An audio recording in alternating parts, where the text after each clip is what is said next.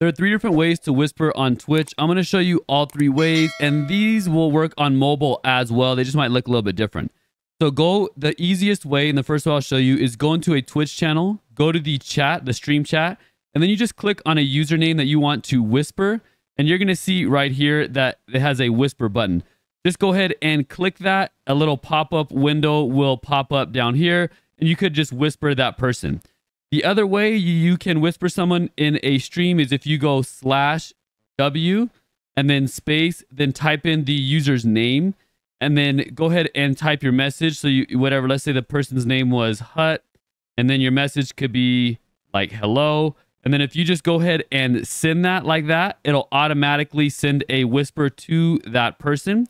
And then lastly, this is the last way that you can send a whisper.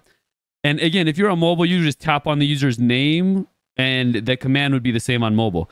But another way is if you go on the top here, you're going to see this icon. This is like the whispers icon. Go ahead and click that.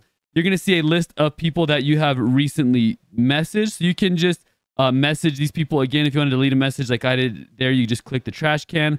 But then you could go up here and type in the username of someone you want to whisper. So if you know who you want to whisper, you can just search for them up there. And then same thing, you would just click on their name and then send them a whisper or a DM. This is how you do it. If this is helpful, like the video and subscribe for more tips.